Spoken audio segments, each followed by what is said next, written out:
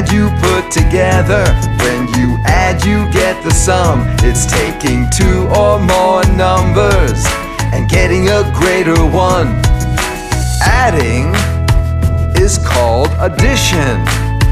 When you subtract, you take away. When you subtract, you get the difference. It's taking one number from another and always getting less. Subtracting is called subtraction. Let's try an adding problem I think you can solve.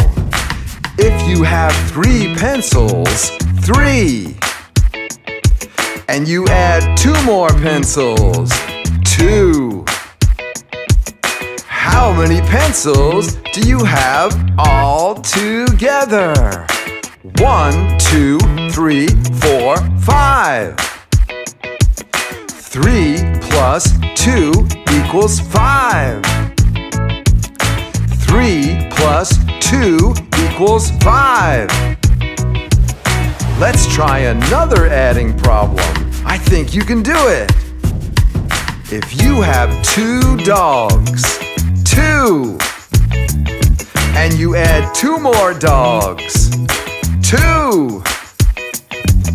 How many dogs do you have all together? 1, 2, 3, 4. 2 plus 2 equals 4. 2 plus 2 equals 4. Let's try a subtracting problem I think you can solve.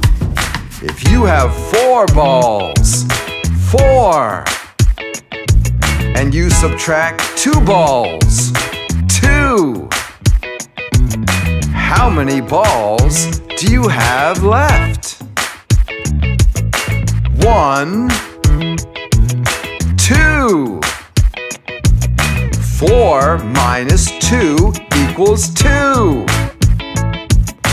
4 minus 2 equals 2. Nice. Let's try another subtracting problem. Think you can do it. If you have 6 apples, 6. And you subtract 3 apples, 3. How many apples do you have left? 1, 2, 3. 6 minus 3 equals 3. 6 minus 3 equals 3. Now listen to this cool rule about number 0. When you add or subtract 0, the number doesn't change. When you add or subtract 0, the number stays the same. When you add, you put together. When you add, you get the sum. It's taking 2 or more numbers and getting a greater one.